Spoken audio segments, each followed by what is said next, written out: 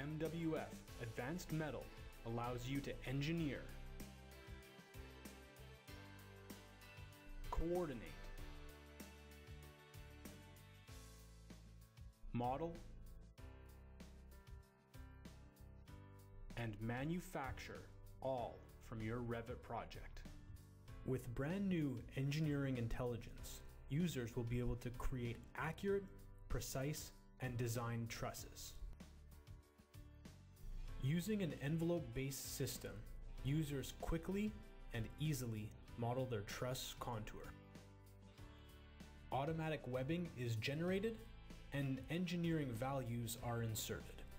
Screw types, deflection settings, and wind and snow loads are entered.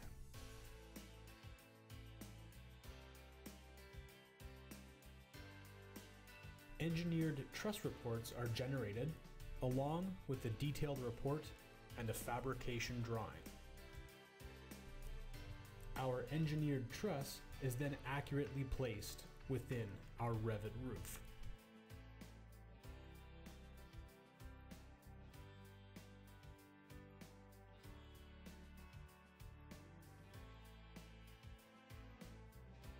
Floor trusses are populated using MWF Pro Floor. Large Revit floors are panelized into smaller, more realistic sizes and shapes.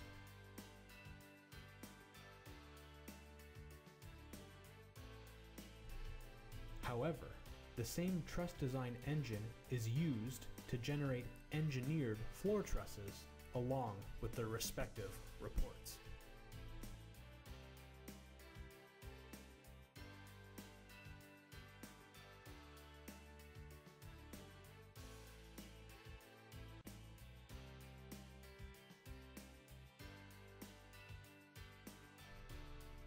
While collaborating with other trades, the need for intelligent clash detection will arise. With MWF Advanced Metal, Revit elements will be recognized when penetrating through walls.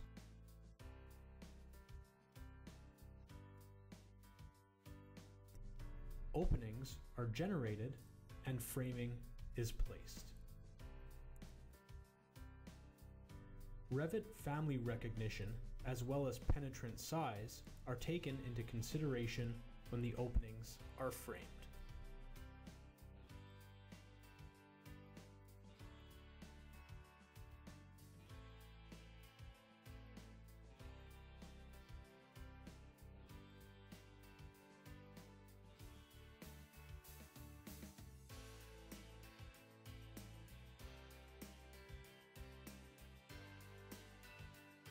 As Revit projects begin to become more and more complex with an increasing number of wall types, MWF Advanced Metal can differentiate walls based on layers and structural thicknesses.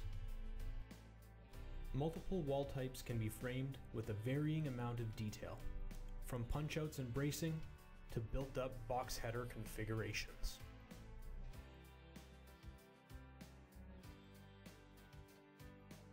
Elements such as hold-downs and anchor bolts are easily added to opening members and end studs, for example.